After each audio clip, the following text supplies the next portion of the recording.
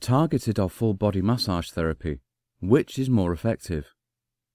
Body massage. Massage is an effective method in treating muscle aches and pains in the body.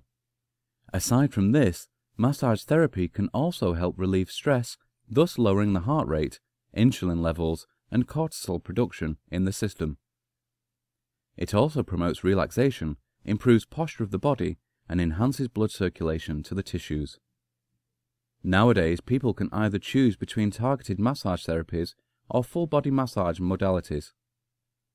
Both methods do provide a lot of benefits to the body. However, a lot of people would still wonder which of these two is considered to be more effective. Targeted therapies. Trigger point. Trigger point is a type of targeted massage that helps release muscle knots in the body that can cause severe pain and discomfort.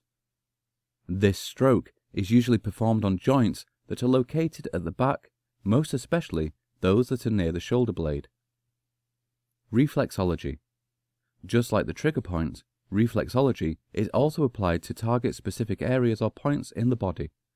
However, this type of massage is not only used to alleviate pain. In fact, reflexology is primarily applied to help regulate the different systems in the body. Craniosacral. The craniosacral massage focuses on the points that are located at the neck and head area. This is used to treat headaches, stiff neck, and upper back pains. However, doing this massage should always be done cautiously to prevent pressing the wrong points that could potentially cause injuries and complications. Full body massage modalities. Swedish or deep tissue massage.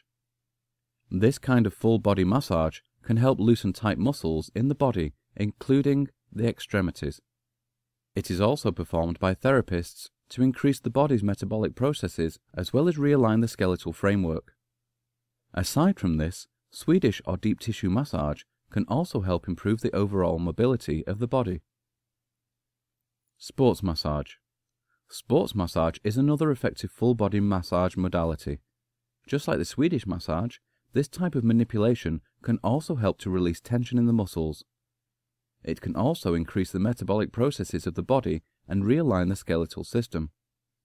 Sports massage is commonly applied on athletes since it can also help improve their body's mobility.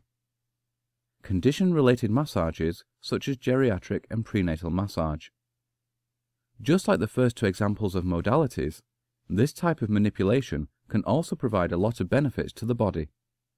However, this massage is specifically made or designed to cater for a particular group of clients, such as the elderly or prenatal women. This is done to provide the appropriate pressure and strokes that are beneficial to the age and condition of the patient. Conclusion. Both the targeted therapies and the full body massage modalities can be considered equally effective in providing relaxation to the different joints and muscle groups of the body.